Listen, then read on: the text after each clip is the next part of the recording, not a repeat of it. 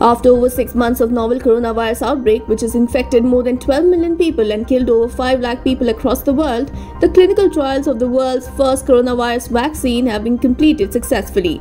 Sputnik news agency reported, quoting an official, that the clinical trial of the world's first coronavirus vaccine on the volunteers has been successfully completed at Sechenov First Moscow State Medical University.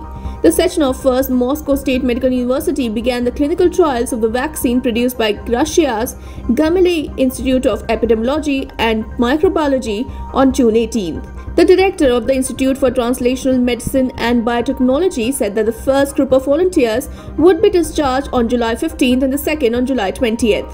According to the director of the Institute of Medical Parasitology, Tropical and Vector-Borne Diseases at Sechenov University, the objective of this stage of study was to show that the vaccine's safety for human health, which was successfully done. He said that safety of the vaccine is confirmed. It corresponds to the safety of those vaccines that are already in the market.